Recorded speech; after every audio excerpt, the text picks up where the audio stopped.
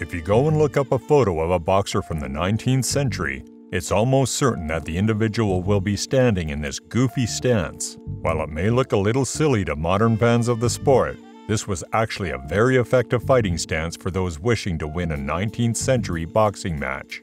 The story starts in the early days of the sport.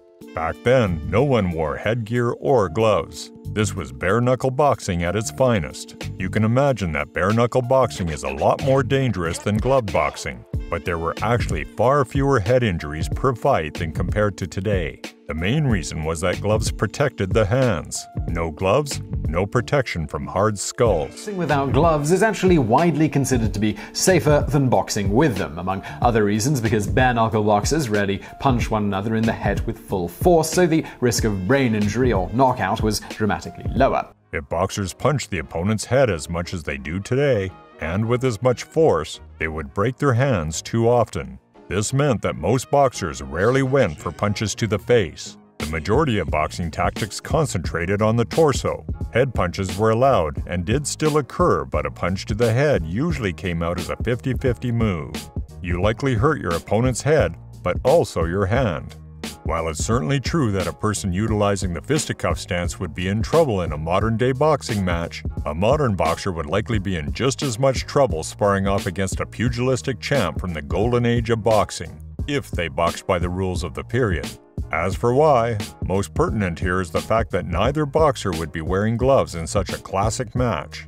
As a result, the boxing stance of the era emphasized keeping distance between yourself and your opponent, usually with both arms outstretched. Later, it switched to just keeping your left hand outstretched.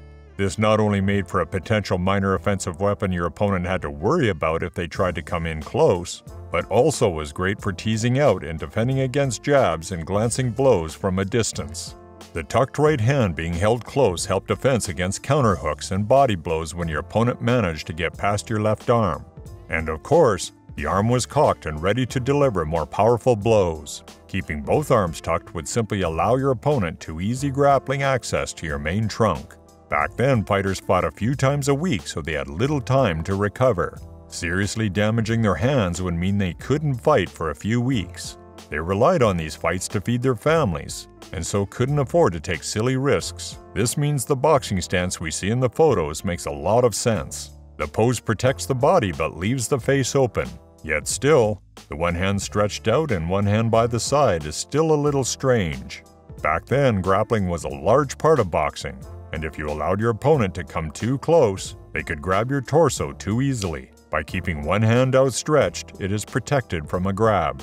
By keeping your other hand close to your stomach, it protected it from a punch, and it was ready to strike itself.